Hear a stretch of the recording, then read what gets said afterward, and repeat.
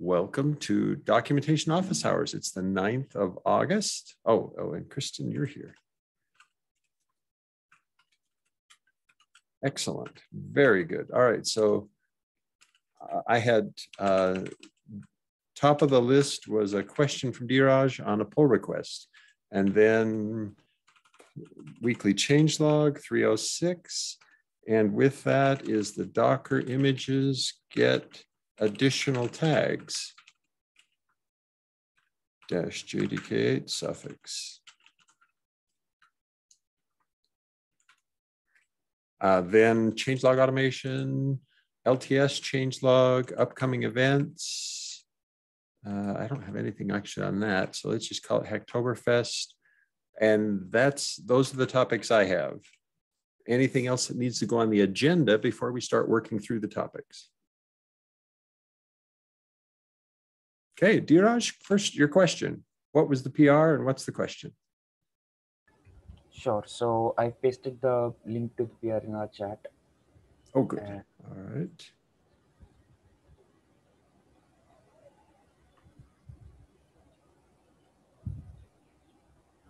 Okay. So it's very basic doubt that I was embarrassed to even bring up. Then I said, okay, let's do it. So in this, we are writing, I added a demo YAML configuration for this plugin called View Job Filters. And it's for, anyone who's trying to understand how to write YAML. So I've written that. And also when we are trying to write, as we know, we need to also write tests for the YAML configuration. So since I have not worked or written any tests before, so I'm not sure how to do that. So here I've written some with the help of referring some other tests that were written previously in the repository. So as far as I could understand, I wrote some things and now it's failing, and trying to understand how to write ideally. Okay, all right. So let's, okay, so your question was, and just to be sure I'm understanding it, is your question about the Java code here that is executing the test, or is it about the YAML that you wrote there? It's about the Java, I assume. Yes, it's about the Java. Okay, all right, good. Oh, okay, very good. All right, so what we've got is you've added in the View Job Filters folder, there is a README that shows an example. And then you have written an integration test that tries to configure a View Job filter and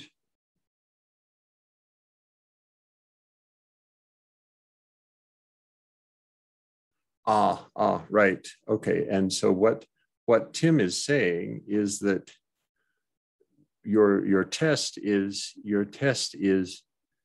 certainly necessary because we want to be sure the constructor works. And what you're testing here is you're testing that do the constructor and then configured with README. Oh, right. But then, okay. So what's happening here, I think anyway, maybe Kristen, I should be quiet and let you explain it, because have you worked on this particular code already, Kristen? No, so I'm kind of learning here as well. So okay, so then I'm going to just make my best guess, and Kristen can correct me.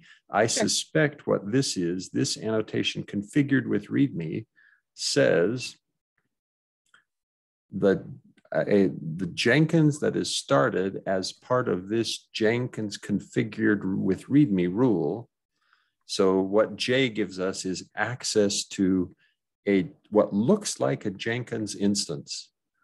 And that looks like a Jenkins instance has been configured by reading the contents of this job filter of this README file. So it acts like this was the YAML.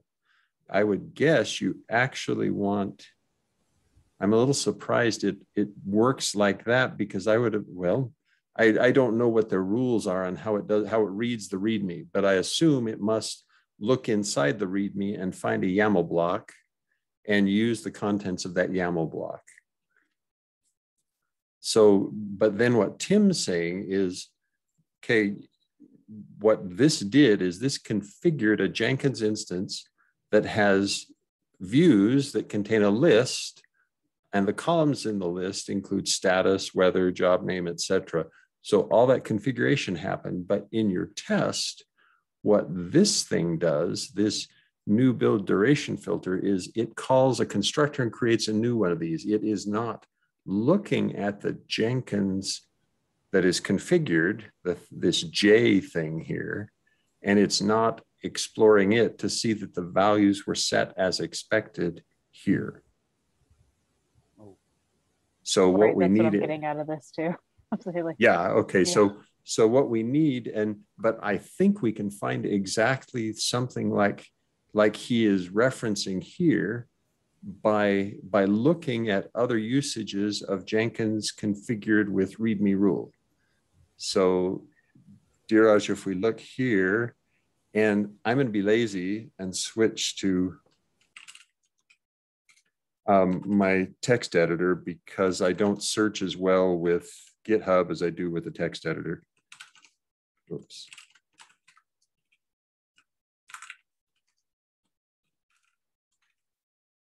And we need that file. So, whoops, not that one. Sorry, we need this one. And let's duplicate that so that I can go grab it. I want to clone this plugin. So, Dheeraj, did what I've said to this point make any sense at all, or do you already have questions that you'd like to ask? It totally makes sense. Okay, all right, then let's grab this thing because that is probably the best source of, okay, good. So any one of these things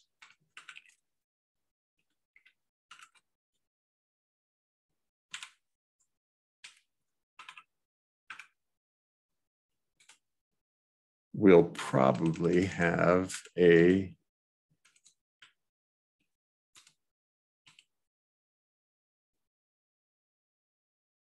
yeah, here we go. Okay. So what Tim said was we need something like this.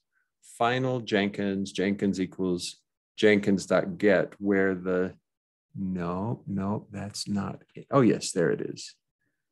Rule chain, it's doing, okay, I'm not familiar with chained rules, so I'm going to have to go looking for a different example. I'm confident I could learn it, but okay, here's one. This one is a public, this J, right? And it says, and now somewhere in here, I'll bet there is a J dot. No. Okay, we keep looking, Dheeraj. Yeah, it's a little confusing in different files. There are different ways to write the test. Right. Yeah. A lot of times, sometimes the easiest thing to do is try to find an example of another test where something has already been done, and then just kind of at least see what they're doing. Here we go. Okay. So this one has a j.get instance. So what that does, j.get instance returns me a Jenkins object. And from the Jenkins object, now I can go to the Jenkins Java doc. So if I go to Jenkins Java doc, so the Java doc for core, and I look at Jenkins core, and now if we look for the, and this is a very popular word, so Jenkins, the Jenkins object, I'm just going to have to search for it the hard way. Here we go, this thing. Now on this, so here is the Java doc for the Jenkins object, and this was Tim's suggestion. You could either return get a collection of, that is the list of all views, or if you've got a specific view name, you could call get view by name, and then assert that the view that was returned has the configuration values you expect. So does that help? Does that give you the guidance you were looking for? Mm, of course, better than before, but I had still problem to reach from Jenkins instance to my job filter specific tags in YAML. Okay. But Well, so let's do some. If you're okay with it, are you okay if we just do some exploring together? oh, I will love it. Okay. So first, let's list the PRs. Okay. So PR checkout and 1603. So we're going to check out your pull request. Okay.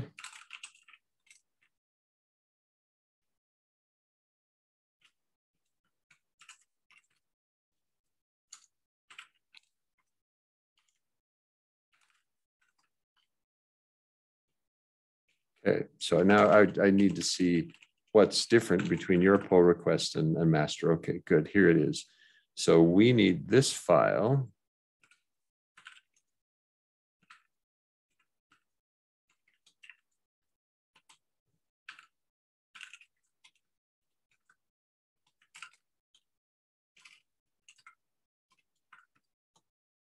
And while it's running tests, let's open that file.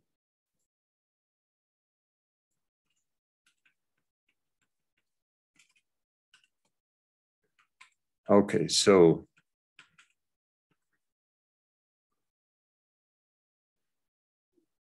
what we've created here, what you've created in your README, oh, where is the README? It is in a different location, isn't it?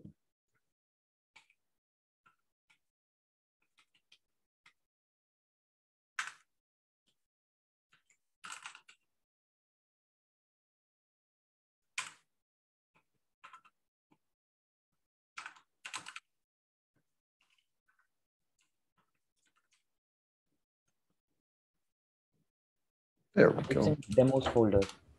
There it is. Yeah, so this is the file, right? Yes. Okay. So what if we, just for fun, took Tim's suggestion and said, collection of, okay, going back to JavaDoc now. Collection of views equals j.get instance .get views. And I'll bet now I have to import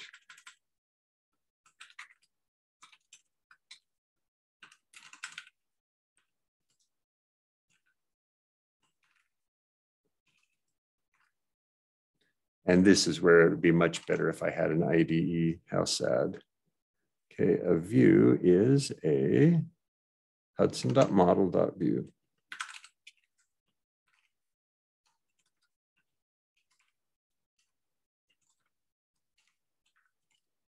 All right, so now back to our compile step.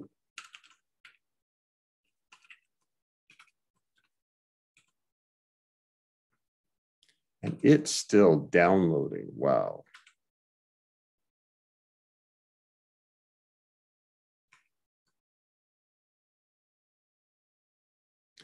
Okay, so it's going to take its own time.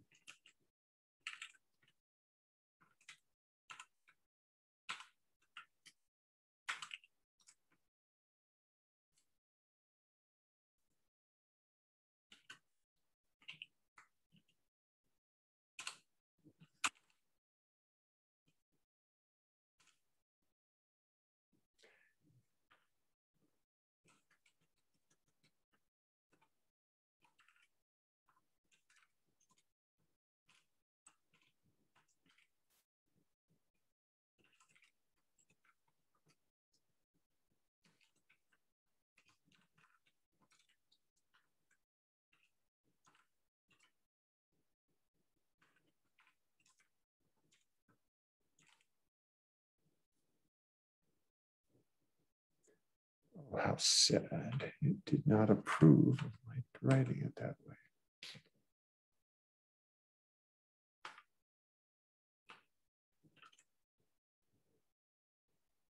Interesting. It skipped all the tests. Oh yeah, I think what it's telling me is that my attempt to run just one test used the wrong syntax. Oh, okay. This is a multi-module project, and I was unwise and said, "Oh, just do what I want." That's all good. Sometimes it's the, it's like trying to remember something. You're like, oh, well, I'll make it go faster, and it's like, oh no. Right, It has to exactly. process everything. Yep.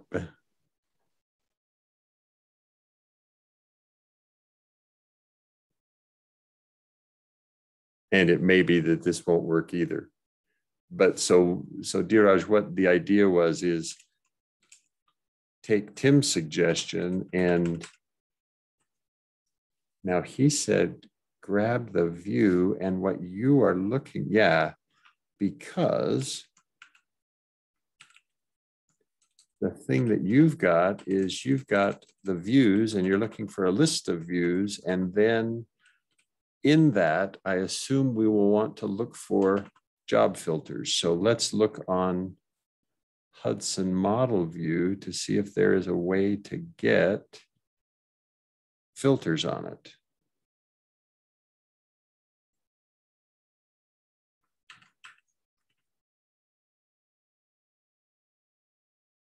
Okay. Okay, there's a filter. No, I don't see anything obvious here. Okay, filter, okay.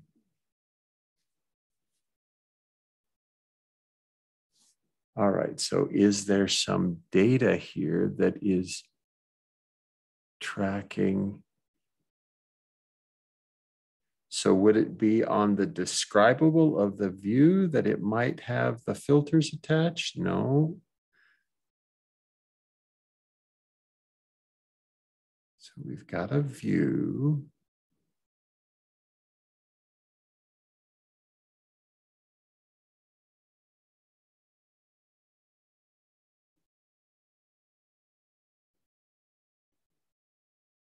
A view group.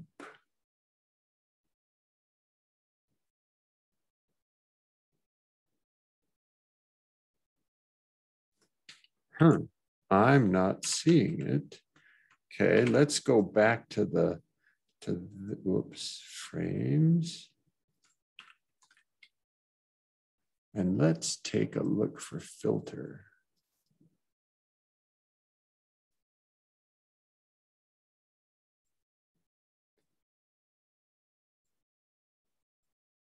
Because what I would expect to find is something that allows us to filter based on criteria like, is a job running or not? Did it pass? Was it unstable? Did it fail? Hudson filter, maybe? No op filter.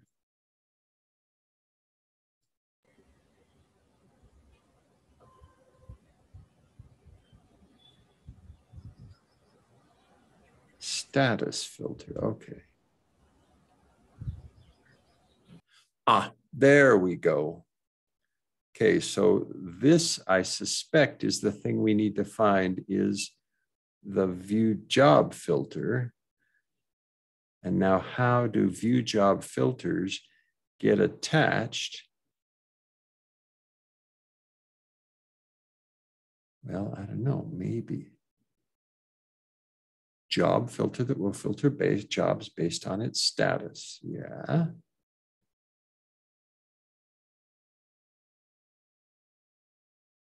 So does this tell me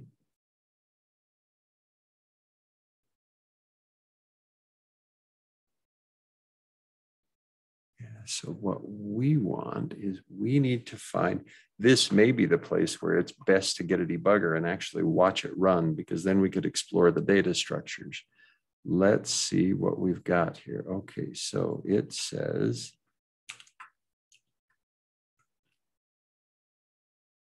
build duration filter. I use 3 class from Hudson dot views dot package. So build duration filter, build status, and security filter. So those 3 classes are the same ones which are used in my YAML. Okay, and if we look for those in the Java doc, I would expect no. Okay, so that's not in core. So Hudson dot views dot build duration filter, it says in the code. Interesting. So you're saying it is in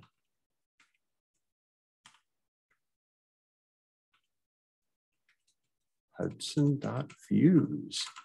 Yes. Interesting. Okay, well, so let's go look. I don't know if, so we should right. All classes. No. Huh.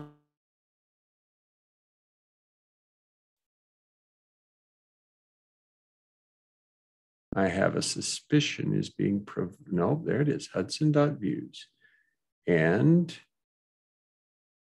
I think what this is telling us is that must be provided by a plugin.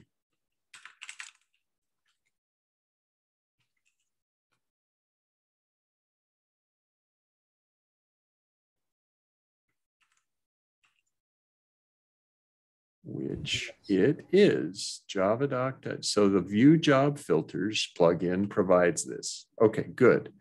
Which I guess you would have already told me, wouldn't you? Because guess what? That's this, what it says, this plugin, exactly as you documented it. Sorry, if I would read, things would go better.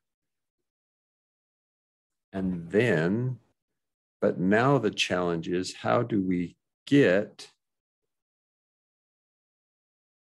that from the top level Jenkins, right? Isn't that what you're trying to do? Is your challenge is you want to assert that the values you assigned, like this amount of 60 and the amount type string of days, are set to those exact values. But in order to do that, you need to find the build duration filter inside the Jenkins where it was allocated. Exactly. Yes. Yeah, and so now the challenge is, how do we get it? And I think I may have to go do some exploring with the debugger separately, Dheeraj. I apologize that I don't have an answer immediately, because I think what we do is we would start from the views here and looking at each view. Let's see, this has yeah, we would look at the views, and then on each view, I would expect to be able to find filters associated with that view. Right. So Sure. So I think you should take your time then, because we don't want to take up much time here. Well, and my apologies. This is a great one. I think we can go through and do some searching there, and what I may do then is, in our next session next week, bring the summary of the searching, if you don't mind waiting that long, or I could send a textual summary as well. Oh, hey, here's how you do it. But the how did I find it is, I think, the more interesting thing, because the how do you find answers to these kind of questions is the better challenge, right? It's right. The answer to the specific question is helpful, but not nearly as interesting as how do you answer these kind of questions in general. Exactly. Right. So I'm totally fine with the next meeting as well. No rush. Okay, great. Well, so let's put that there then. And so 2 small questions on this. I'll just ask very quickly. First one is this something trivial? Because I felt really bad for not being able to write tests for this. Oh no, I think what you did was great, and I'm delighted you thought to write tests, and I'm really pleased that they have a framework already in place that will allow you to write tests. For me, that's quite impressive, right? It's this little thing right here is a dramatic step. That's a very nice step forward that they made. Hey, here's this tool that makes it relatively straightforward for you to write tests. Actually, I've got to look at this. We've got to, is there anywhere else? Yeah, this looks brand new. I was like, I've never seen this before. That's really cool. Just to be able to use the README as a documentation. Well, and now is there anything in there that's already associated with Vue? And it looks like yours is the only one. Yours is the very first. Oh, no, Vue job is that the one that, hang on. Yeah, that's the one you just added. Okay, so how about,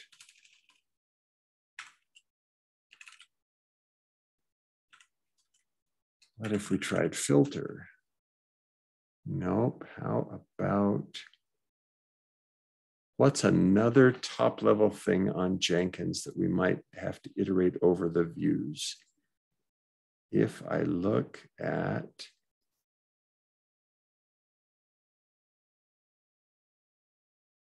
how about executors?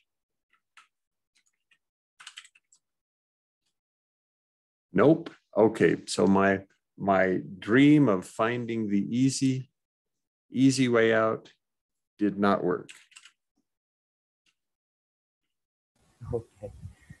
And second question was that this process of writing tests for JCAS repository using Jenkins configured with the README rule and everything. Is this so? What if we write a blog on this to help anyone? So is this required, or it's only going to help like 2 or 3 people? So is it worth the effort? That's what I'm trying to know. And I think it is worth the effort, and it might be a cool way to introduce the concept of, so for instance, I believe we've got on the site, I think there is an introduction to Jenkins rule that you would be doing everyone a favor if you were willing to blog more about it. So here's one mention of Jenkins rule for Jenkins unit tests. Here's the Jenkins test harness description. Notice this big blurb at the top. This is a work in progress. And here is about the total of it: configuration round trip testing, environment variables. So absolutely, this would be a great place to put, or a blog post would be just as good, or a pull request into the configuration as code documentation.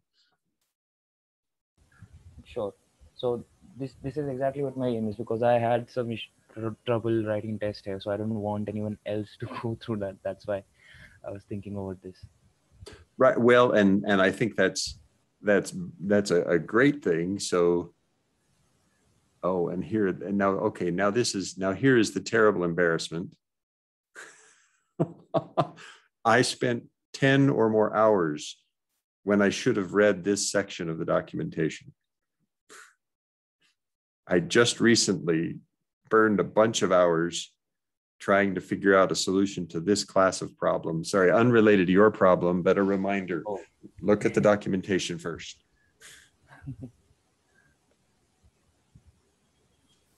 Oh no. But it's good that we have this. It's kind of the big important thing. I'm so glad we have it. Oh, yes, yes, I've absolutely. I've done Yeah. that And before where I'm looking for something in the pipeline documentation and it doesn't exactly jump out. It may be there, but it might be harder to find. So I don't know if that's something that a lot of our users run into as well, like where it's not maybe not obvious and you spend yes, time right. searching. Yeah. Searching and realizing, oh, whoops, here are these things.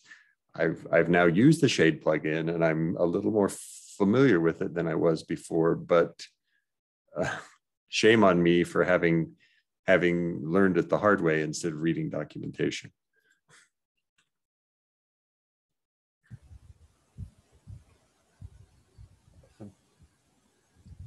All right, so Dheeraj, excellent question. Let's put that as an action for next week.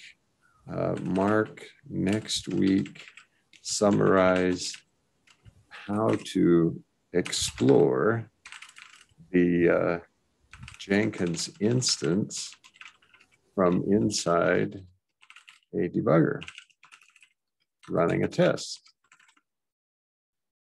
And I confess, oh, actually, maybe this would, okay. Maybe what we ought to do is a dueling debuggers exercise because Kristen, I'll bet you're an IntelliJ user, aren't you? I use Visual Studio Code. Oh, even better. Okay, Okay. even better. Okay, even better. So what we could do is we do it as two steps. As okay, Mark, show here's how I do it with NetBeans because it's the debugger I'm familiar with. And then we ask Kristen, okay, Kristen, can you do the same thing with Visual Studio Code or do you do something different? Because Dheeraj, I bet you use VS Code, don't you? Yes, yes. Okay, so me showing it with NetBeans may be interesting in a strange and bizarre sort of way, but not actually interesting in getting things done. Okay. So Kristen, would you be willing, Kristen? We do a paired session. I'll Sure. show my exploration in NetBeans. You then do the same thing and say, oh, here's how you do that with VS Code, because me trying to show it in Visual Studio Code will look completely non-believable because I don't know how to use Visual Studio Code. Sure. Yeah, we can try that. Okay, good. All right. Cool. Okay, so we'll have some fun next week. That sounds good. Yes. All right, excellent. So Dheeraj, anything else on that question that we can answer? No, nothing as of now. Okay, next topic was the 2.306 weekly changelog. I don't know if you said you just awakened, so I assume, Dheeraj, you haven't done it yet. Are you still planning to do it, or should I plan on creating it? Oh no, I always wake up early enough to start working on this. So I've already worked on it and I have a question. That's why I didn't submit it. So I've pasted a pull request link on our chat. So I'm trying to understand what should be the tag for it, whether it should be internal or not. Oh, yes, that's a great choice. Look at that. Internal, not applicable. Huh, so which is it? Is it internal or is it not applicable?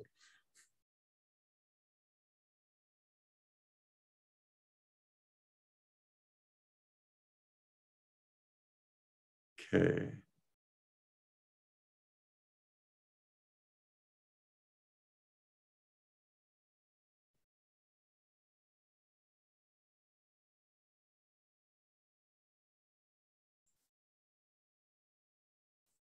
So, I don't know what.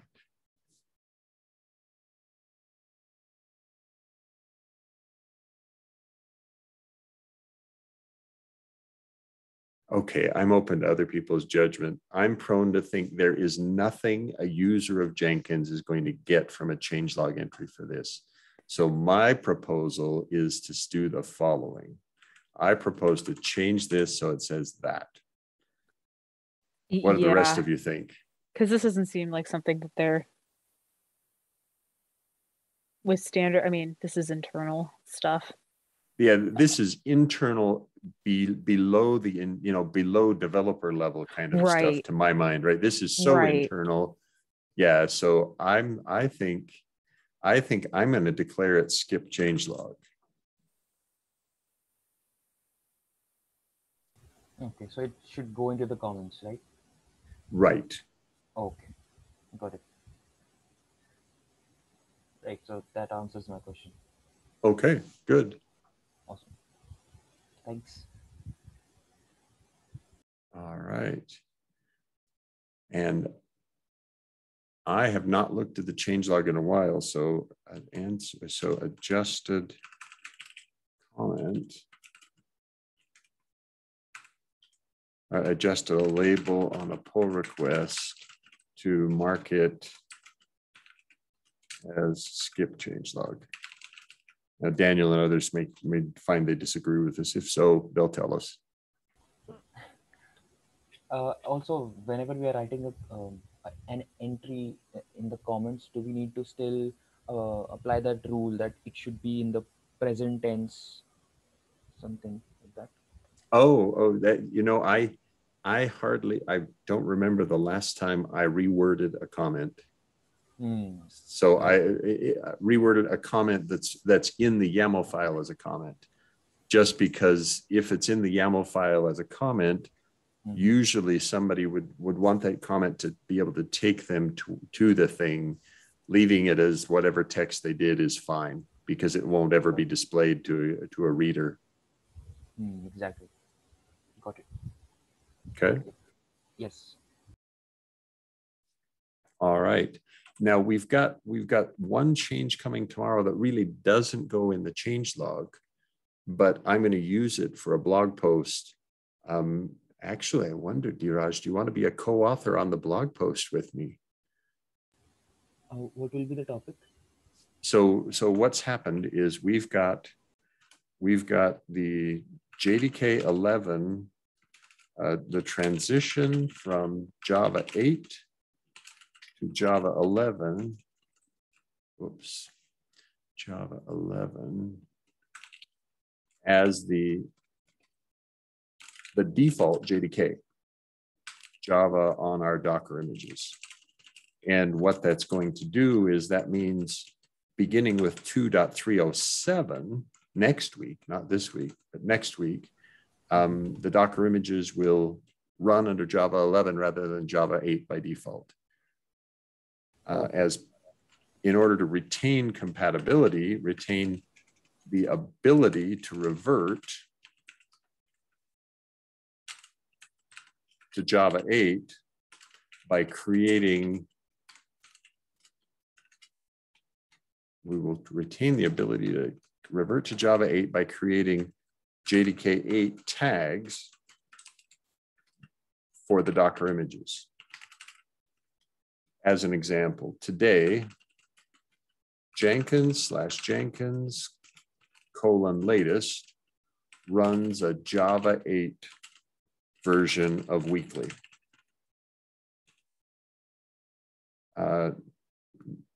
Soon, Jenkins/Jenkins, actually, tomorrow, Jenkins/Jenkins:\latest-JDK8 runs Java 8. And then next week, Jenkins/Jenkins:\latest runs Java 11.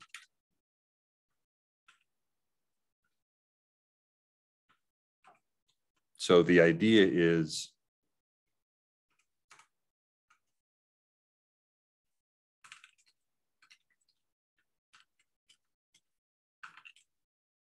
that we will give them an escape hatch if they say, well, I cannot have you switch me to Java 11. I must run Java 8. Then they will have to switch. Instead of running Jenkins:\latest, they'll run it with -JDK8. Oof. So if you're interested in being involved in that transition, Dheeraj, I would be happy to have you be one of the reviewers of the pull request, and we can talk about it and maybe test it together even to see, hey, does it work the way we expect, etc. Sure, I would love to do that, but I'm not, I don't have much knowledge on this, but I would love to help. Okay, great. I would need guidance from you for sure. Yeah, well, and just having someone to discuss it with and review it with would be a big help for me. That's great then. I'll definitely join. Okay, great. So nothing that we need to say in the changelog for this one, but we'll do a blog post.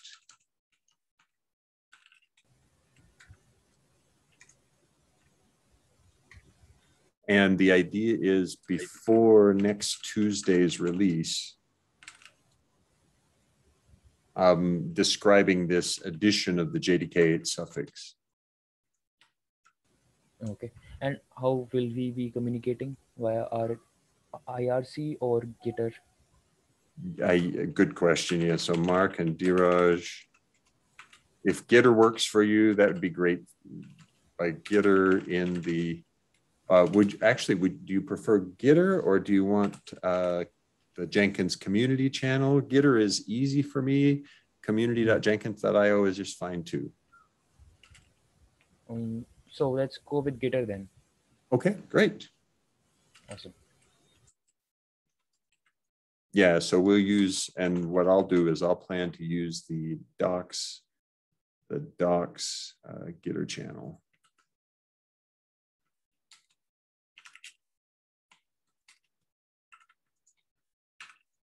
Okay, good. Thank you.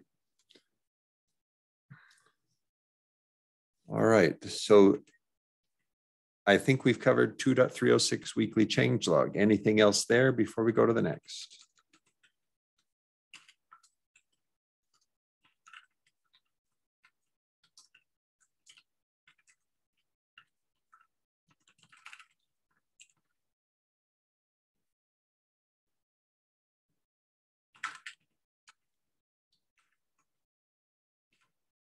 Okay, next topic then was changelog automation. And we had talked last week, or 2 weeks ago, that one of Daniel Beck's concerns was, hey, if we have this automation and no one reviews it, it makes things much worse than the changelogs we have now. And Dheeraj, you and I and Kristen and Meg as well, I think all agreed, let's go ahead with the automation and we'll regularly review those pull requests so that we don't go make it worse. Sure.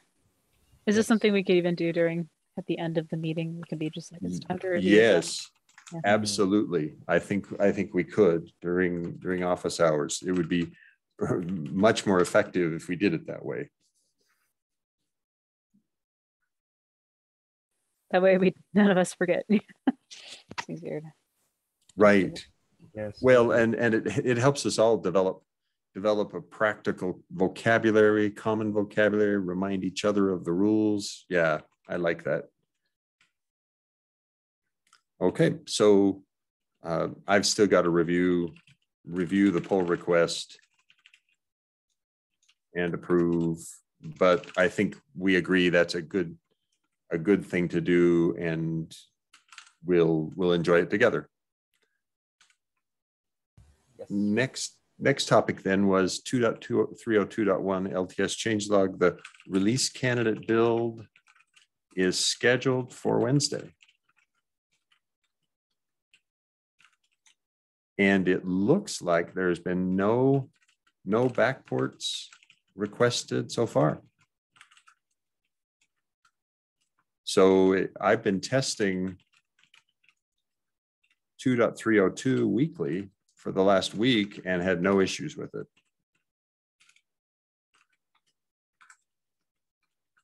So this looks like it will be a relative. Now, the changelog creation is hard work, and I apologize. I think we had set our goal that we would work it this week, and I'm not prepped for it. We could start it if you'd like. We've got about 10 minutes left that we could spend on this, or we could spend the time talking Hacktoberfest. Which would be more valuable for you, Dheeraj and Kristen? Your take. I'm not sure which one to pick. I think changelog would be better. What do you think, Kristen? Sure. I think it's because it's more pressing, but Is there anything that we, just as a quick, is there anything quick we need to discuss for Hacktoberfest, or? There isn't. It's more about long-term planning. So there Okay. really isn't. I think you're right. Good observation. It's much, the changelog is much more pressing. And then maybe we can make sure we talk about Hacktoberfest like first thing next time. Right.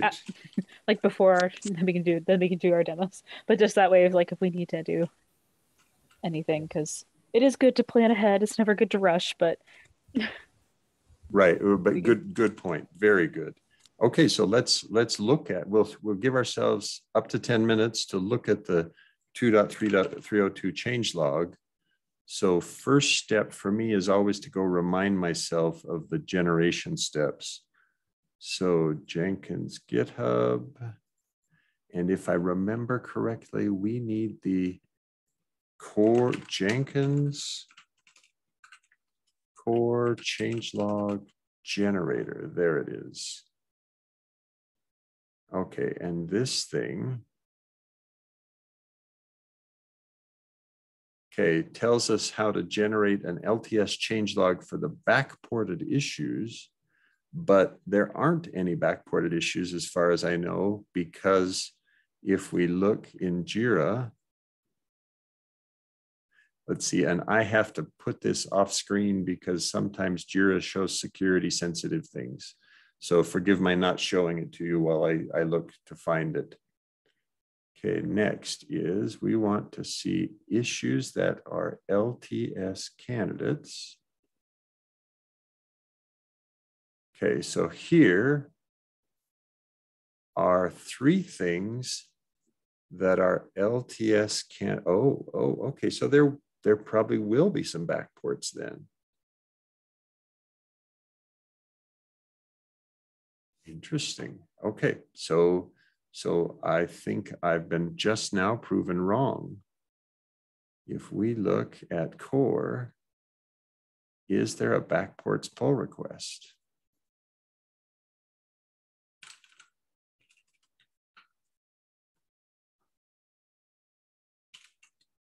Huh.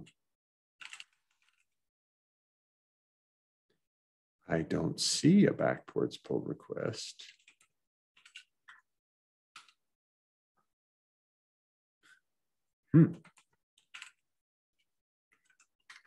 Okay, so I don't see it yet, but there are 3 issues here that are identified as backport candidates.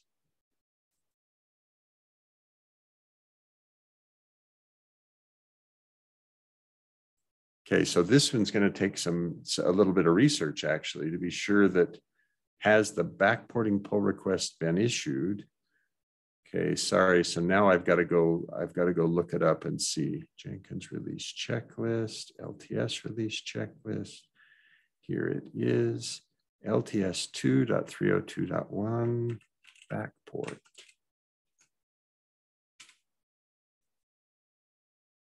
Oh, okay. So the backports are not yet complete. Okay, so what you're seeing on your screen is this is the LTS 2.302.1 checklist maintained by the release lead. And the release lead this time is Basil Crow. So Basil has checked off the items that are done, but I haven't seen a backporting announcement email, and I definitely have not seen the backports. So there's more work to be done before Wednesday's release candidate is available. All right, so that tells us that, and given that, if I look here, this pattern 2. Whatnot. Let's look in Jira. Where was my Jira? Okay, so Jira 2.302.1-fix. Okay, there are no bugs labeled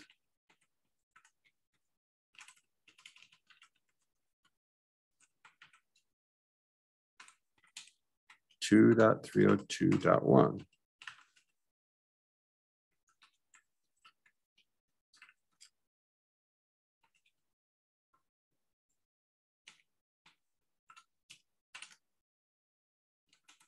Huh. Okay.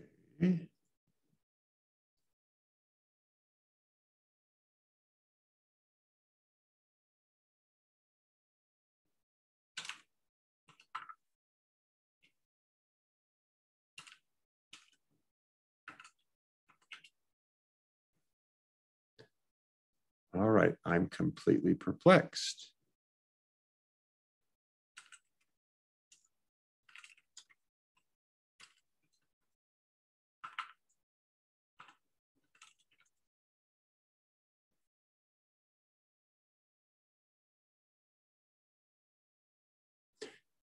Okay, now I've got to go find this. Now I'm forgive my not being able to navigate. Whoops. Let's get download. So if we look at the changelog for 2.289.1, changes since 2.289. So these are the backports. For instance, 65605, and it's listed as 2.289-1-fixed. So there it is.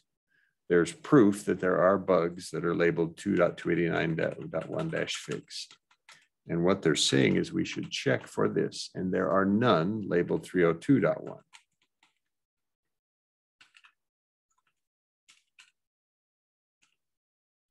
And there are some, okay. So the answer for right now is we don't have anything that would be matched to this tool. So running that tool won't help us. So now the process then is to look at the historical change logs and decide which of them should be brought in to the 2.302.1 since, so let's look here. We look at the weekly change logs, and the idea is we're looking for things that have changed between 2.289 here and 2.302. And the technique I've used in the past is, I'll just do this.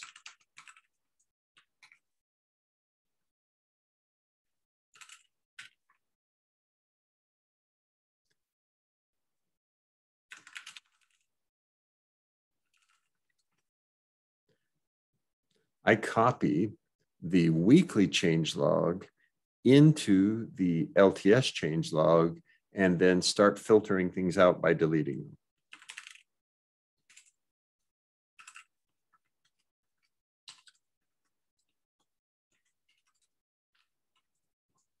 So it's usually this,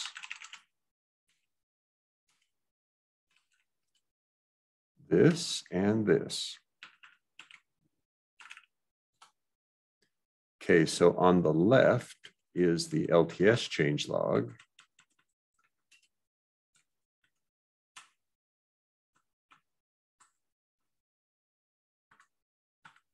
And we're going to do 2.302.1. So we'll steal the original code, the original things here.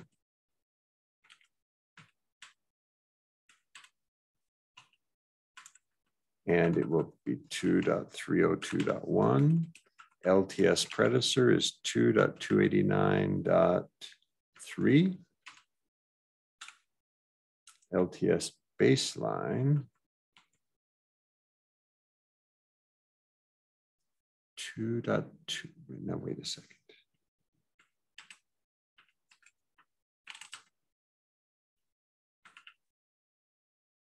Yeah, okay. LTS baseline is 2.302, right? So compared to LTS baseline,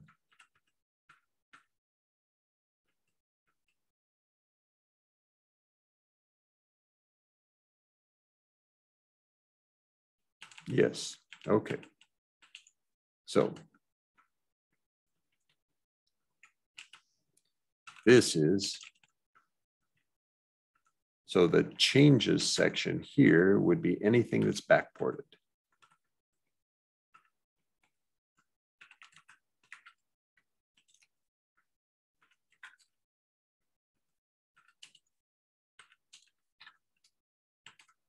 Okay, and then after changes, there will be another section, which is LTS changes. And it goes here compared to 2.289.3. And this is the part, notice that phrase, selected by personal review. So currently, no changes because the backporting PR is not complete. And if we look at LTS changes, what we want to do is, we want to compare. And so I start with 2.28290. And I just copy. Now, if it was a comment before, I'm reasonably confident that we won't care about it here. So I leave the comments out.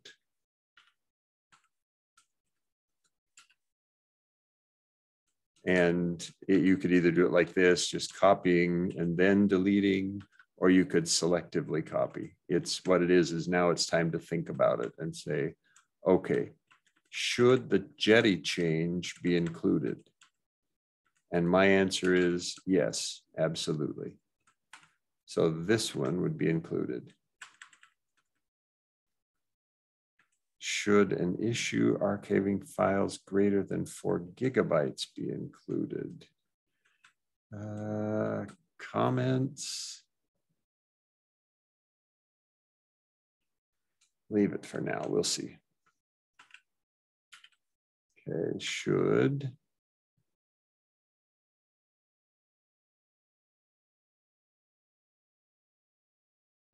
This one be included? Yes, this is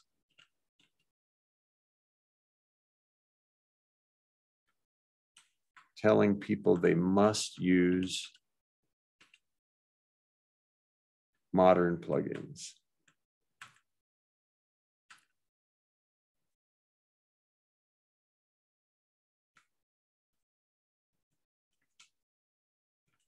Okay, I would take that one out. And so the process you're seeing me do is the thing that I would go through, I will continue doing, is going through it, taking each of these out and pasting them over here, and then have to format them correctly so that they fit. Any questions so far? Which one do you pick out from the weekly to the this one, left one? So I pick things between the LTS predecessor, right, 2.89.3 or 2.289, and the LTS baseline. So is that what you were asking, Dhiraj? Yes, yes. Got it. Yeah, so it's start with 2.289, the predecessor, because changes will be visible to users for the first time if they arrived on 2.289 and were not backported to 289.3. So there's a complication that we have to look to see for each of these, was this one backported to 2.289? And if it was, then we remove it. Okay. And there's a good example. We just hit one right there. This first one that I selected was backported into 2.289.2. So there is no point in mentioning it again because it's not new to the users. And 5435 was also backported. So it's not new to the users. This one is new to the users. So that exercise is a very useful exercise.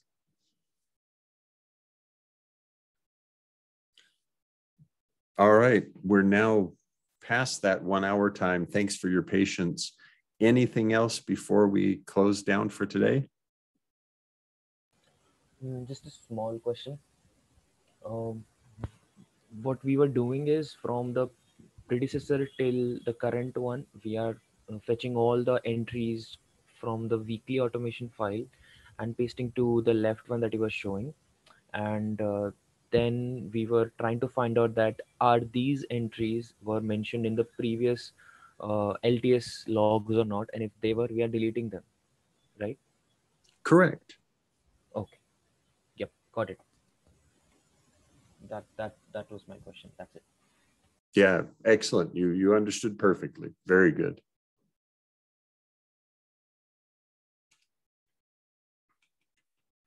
All right. Thanks, everybody. I'll post the recording probably tomorrow or the next day. I'm a little bit behind on getting all my recordings posted. Awesome. Thank you, Mark. Thanks, everybody. Have a great day. You too.